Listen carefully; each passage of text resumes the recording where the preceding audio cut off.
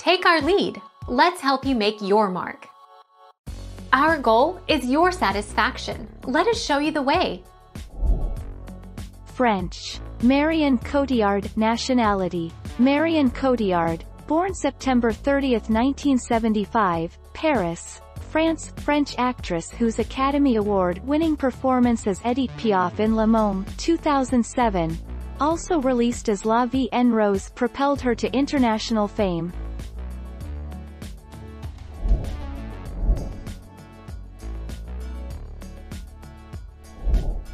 Take our lead. Guillaume Canet, 2007. Marion Cotillard, partner. Marion Cotillard has been dating French actor and director Guillaume Canet since they met on the set of Love Me If You Dare, and the two currently live together in Paris.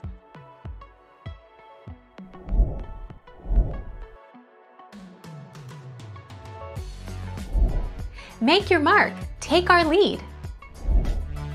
As many a film geek knows, Marion Cotillard lip-synced to Edith Piaf when she gave her Oscar-winning performance as the iconic singer in 2007's La Vie en Rose. Marion wasn't sure she'd be able to move her mouth like Piaf without the prosthetics.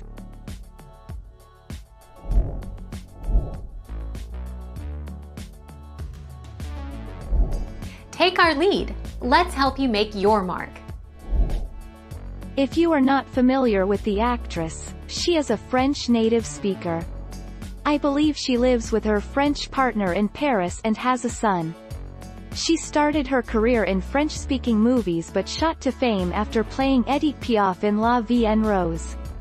She is now acting in a lot of English-language films.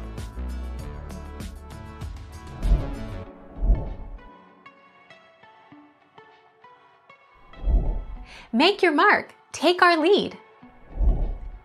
Principal photography on the film began in February 2016 in London, with the family home located on the corners of Christchurch Hill and Willow Road in Hampstead. Southwark was also used for filming, particularly at Pullens Yard.